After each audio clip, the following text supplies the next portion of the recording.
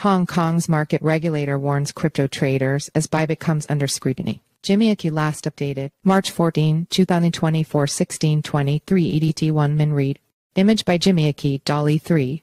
Hong Kong Securities and Futures Commission (SFC) cautioned crypto traders about using cryptocurrency exchange Bybit on March 14, defining 11 Bybit products as suspicious investments while listing the exchange among unlicensed operators. Hong Kong SFC's warning on Bybit. Bybit has come under the scrutiny of Hong Kong's SFC in what seems to be the latest public warning and crackdown on unlicensed crypto trading platforms in the country, as revealed by a crypto reporter on X. According to the SFC, since the exchange doesn't have an operating license, Bybit has been added to SFC's list of suspicious platforms. Some of the products flagged by the SFC are leverage tokens, options, futures contracts, and similar cryptocurrency services. The Commission has decried the lack of authorization for these products, maintaining that investors are susceptible to huge financial risks and potential losses. The SFC has warned crypto traders of impending losses if unlicensed exchanges stop operations. It also highlighted the possibility of funds misappropriation by these suspicious platforms. The Commission, in its remarks, stated that it would probably be difficult to pursue legal action against organizations that are outside Hong Kong.